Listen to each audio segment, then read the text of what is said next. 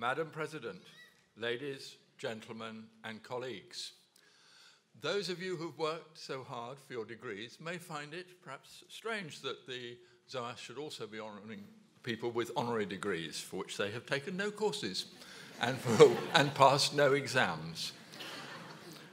But one of the reasons why we do this is it is a way in which the Academy can honour exceptional women and men who have made major contributions to the various fields of study we do here, but have struck out an independent course, rejecting the conventional career path, enabling their imaginations and writing to transcend traditional disciplinary boundaries. Robert Irwin is an outstanding example of such unusual scholars.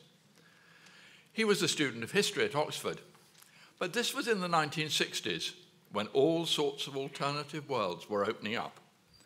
Robert developed a keen interest in Sufism, and this led him to a Sufi convent in Mostaganem, Algeria, during his summer vacations. His recent book, Memoirs of a Dervish, records this period and the gentle but intense spirituality of the community which he found himself in. It's a minor classic, well worth reading for anyone interested in what Sufism actually means in real lives. After Oxford, he moved, as anyone interested in the culture and history of the Middle East should, to SOAS. And he began work on the history of the Mamluk rulers of late medieval Egypt. Nowadays, the study of the Mamluks is an academic industry, with its own institutes and journals. But back in the 1970s, it was a little visited backwater. SOAS, then as now, was alive with new and challenging ideas. Bernard Lewis was perhaps the leading historian of the day, while Michael Cook and Patricia Kroner were subverting the whole basis of our understanding of Islamic history. In this heady environment, Robert did the hard research which resulted in a pioneering history of the period, and, perhaps more remarkably, a novel, the first of 7 he has written, called The Arabian Nightmare, which draws on his deep knowledge of Arabic literature, of the medieval literature of Egypt, to create an imaginative and intensely atmospheric thriller. These early works were simply the beginning of a train of publications which would have been a credit to a most distinguished professor in an established university. There is no time to list all his works, but perhaps 2 themes in his writing should be highlighted. The first is his work on the famous Arabian Nights.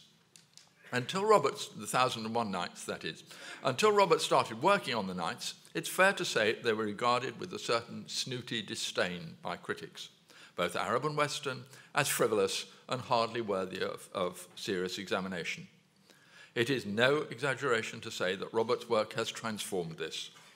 Applying narrative theory, comparative literature perspectives, and a historical understanding of the evolution of this vast collection of tales, his book, The Arabian Nights, A Companion, inaugurated the serious study of the subject. And there was more than that. Robert persuaded the brilliant but reclusive Cambridge Arabist Malcolm Lyons to produce a new translation of the Nights. Gone was the wordy, bowdlerized 19th century stuff, to be replaced by a simple, clear, unpretentious modern version, which makes this great classic accessible to everyone. He followed this by numerous publications on the illustrations of the Nights in the Western tradition, the latest of which is a beautifully illustrated book on Salvador Dali's work on the subject, published earlier this year. Secondly, Robert has continued to produce top-quality academic articles and has fiercely entered the most hard-fought of modern controversies about approaching the study of the Middle East, the response to Edward Said's Orientalism. It's fair to say that Robert is not a Said fan, and his book, For Lust of Knowing, The Orientalists and Their Enemies, clever, witty, thoroughly grounded in scholarship, is the work that I and many others point to when they introduce this debate to their students. There are many other aspects to this portfolio of activities. For example, his long-running role as Middle Eastern editor of the Times Literary Supplement has ensured that the study of the area at all levels has been well represented in the national debate.